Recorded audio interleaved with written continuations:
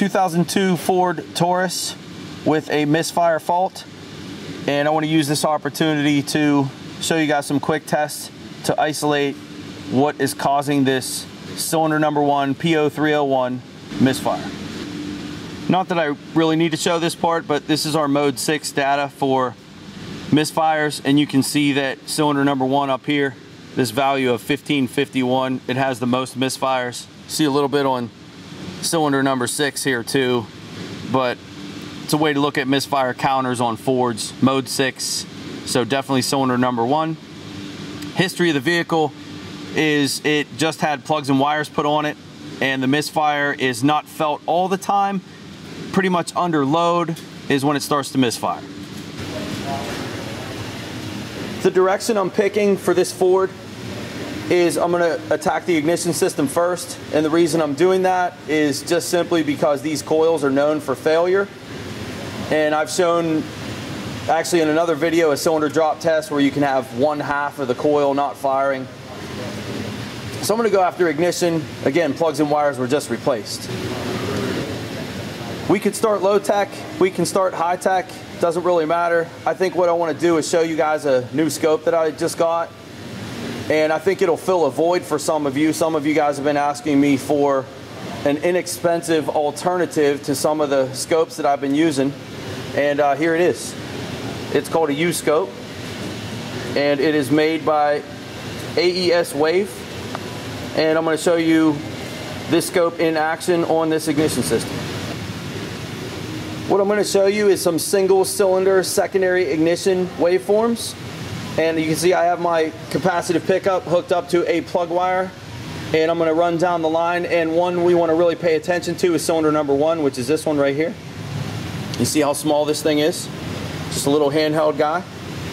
On off switch on the side. Wish I had my tripod here, guys, sorry. I'm going to kind of do this one-handed.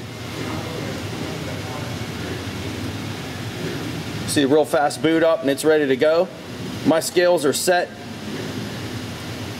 from previously, I believe. Either way, I'm going to start the car and we'll adjust them and take some pictures. Okay, this is initial view.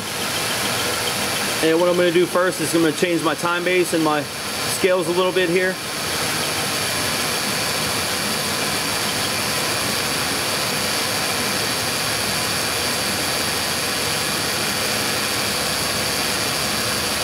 There's your ignition firing event on that cylinder. This yellow line that's on the screen is our trigger level. And that's going to help to stabilize this picture depending on the level you pick. What I'm going to do is some snap throttle tests, so I'm going to raise my trigger a little bit and I'm going to let you guys watch this while I'm snapping the throttle. This will be a known good cylinder.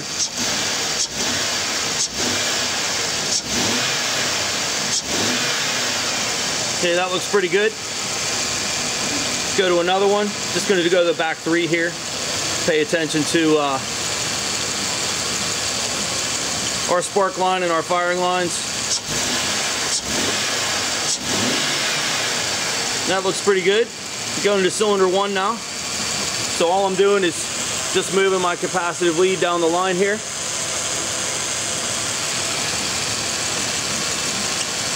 Here's your cylinder 1.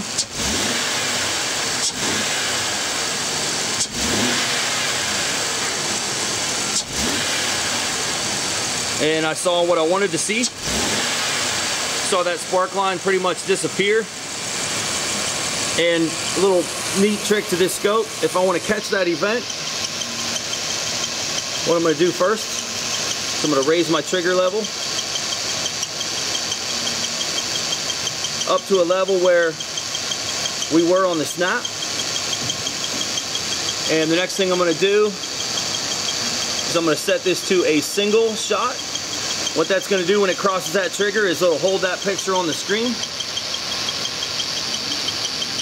You can hear the little cam sensor chirp on this engine too. We're going to need a distributor for sure.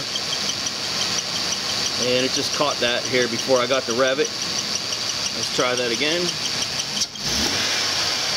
And there is your event right there. No question about it, we have a secondary ignition problem, as noted by the spark line hash that's in here. And that is a pretty cool capture, very easy to do. Nice little inexpensive alternative to some of the stuff I've been using. So I like it. Definitely an advantage to be able to use something like this. I have adapters that we can use it on coil over plug too. And that is a real good looking shot. We can play around with the time bases a little bit to give you more detail. Let me show you another one. We'll leave it on single. And I'll go drop my time base a little bit. And we'll snap it again.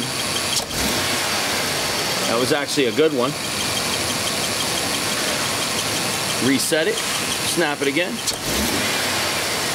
Actually looked pretty good on that one too. That would be what a good snap would look like. This is an intermittent miss. There it is. So that's a really cool shot. You saw what a good one looked like on a snap. You saw what the bad one looks like. Now what we need to do is see if we have a plug, a wire, or coil problem. Plugs and wires were just replaced. So just by that, we probably got a coil issue. I'm going to show you one other simple test you can do to confirm that.